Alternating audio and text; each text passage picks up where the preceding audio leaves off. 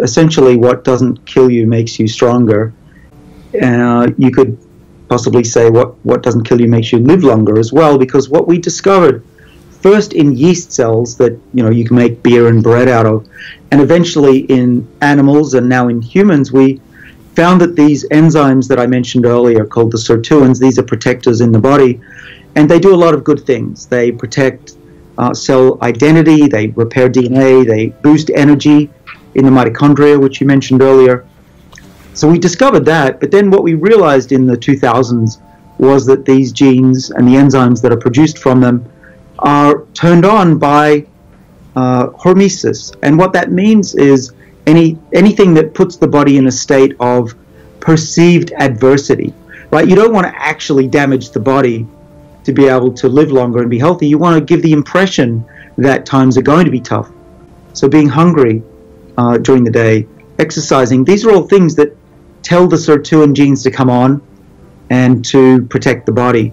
There are some other things that I do, such as go to the sauna and jump in cold water baths to try and stimulate and get my body out of its complacency. When we sit around all day, I'm at a standing desk, by the way, for that reason. If we sit around all day and we don't exercise and we eat constantly, our defenses don't get turned on. We don't have hormesis. And resveratrol, which we talked about, I've called a xenohormetic molecule, which means hormesis that you get from other species, such as plants. So when plants are stressed, they make resveratrol and other molecules like it. And I have this theory and some evidence that when we eat those stressed plants, our body thinks that our food supply is running out, and it will also have the benefits of dieting and exercise as well.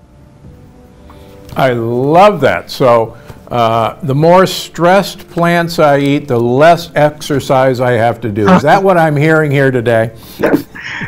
Right. Let your food be stressed so you don't have to be. Well, yeah, an interesting aside, this is not to talk about, I happen to have an olive oil that has 30 times more polyphenols of any olive oil.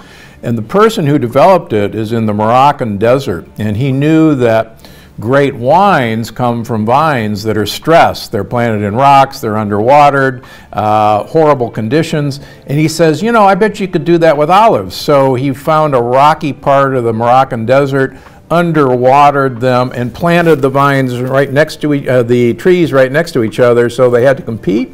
And when he finally made the olive oil, the French government found it had 30 times more polyphenols than any olive oil they had ever tested. And so you're right, a stressed plant gives more polyphenols, and resveratrol is certainly one of those polyphenols. So I think you're absolutely right on this. So yeah, so we're all going to go out and eat stressed plants or stressed plant byproducts, and that includes really good red wine. Is that true, or is that French paradox a total myth? I don't think it's a total myth, but the amounts of resveratrol that we find we have to give people would be the equivalent of hundreds of glasses of red wine every day. Work, work, work, work, work. Yeah, the news just keeps getting better and better, right? But please don't overdrink. The alcohol is, of course, not helpful, and there's a lot of calories. That said, I'm happy to entertain the possibility, and there's some evidence from looking at populations that drinking a glass or two of red wine over 40 years can be beneficial. And there's not just resveratrol in red wine. There's quercetin and other things, as you know, Steve. And so that cocktail with a bit of alcohol may be responsible for some of those health benefits that we call the French paradox, where the French can eat a lot of cheese and fat and they don't have high rates of heart disease. No, I think that's very true. And like you say, and I say in all my books, look, if you don't drink, don't start. It's rule number one, I think. Yeah. What's one thing that my listeners can do to stimulate hormesis for themselves? You've mentioned several of them. Yep. Come on, give us an easy one. All right. Well, so having read tens of thousands of papers and read your books and studied this for my whole life, if there's one thing that I could say that everybody needs to do, it's eat less often. Yeah. So that's not malnutrition, not starvation. please nobody become underweight. But what this means is the 3 big meals a day with snacks in between, in my view, is ludicrous and has led us into a world of obesity. So I've recently, well, actually most of my life I've skipped breakfast, but more recently tried to even skip lunch and then have a normal dinner. And it's been great for me. And we know in mice, here's something that I'll leave everyone with before we take the break. I mentioned Rafa de Cabo down at NIH, my good colleague down in Bethesda. He did a study that I think is a landmark. He mixed different types of, different amounts of protein, fat, carbohydrate, and gave 10,000 mice different versions of a diet. And they all lived the same lifespan. The group that lived the longest was the group that had access to the food only 2 hours a day, which argues that it's not just what you eat, but when you eat that's important. Yeah, I think that's so important. And whether we call it intermittent fasted or I like time-restricted feeding, which is kind of what you and I do, you're an expert in this field. Would you please tell people why breakfast is not the most important meal of the day? Well, so I've found, at least for myself, and I assume I'm an average person, when I measure my blood sugar, so Steve, I've started measuring my blood sugar with a patch you can buy. It's prescription only, but still, I've managed to convince one of my friends to let me try it.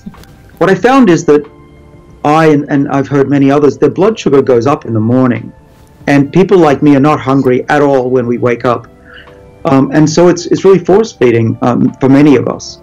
And I can do quite well without breakfast, and I don't need it. I do much better physically and psychologically, mentally, without breakfast. So I think for many people, having a breakfast is not just a waste of money. It's dangerous because it adds up. The calories add up fast. Yeah, that's a really good point. Both our cortisol and our adrenaline levels rise in the morning, and that, of course, both kick up blood sugar. And I take care of a large number of diabetics, many of whom have been on insulin. And one of the things they don't quite get is they always wake up with an elevated blood sugar, and they think it's because of what they ate the night before. And most of them, unfortunately, then say, oh my gosh, I've got to eat some food, and that will bring my blood sugar down. Well, in fact, when they measure it again at 11, their blood sugar is down, and they make this connection that the food brought it down. Well, it didn't. Their cortisol and adrenaline fell normally. Yeah, and as you know, for the last this will be my 18th year, from January through June, I not only don't eat breakfast, but I don't eat lunch. So I'm a mouse at the NIH. I eat all my calories in a 2-hour window. And so far, so good.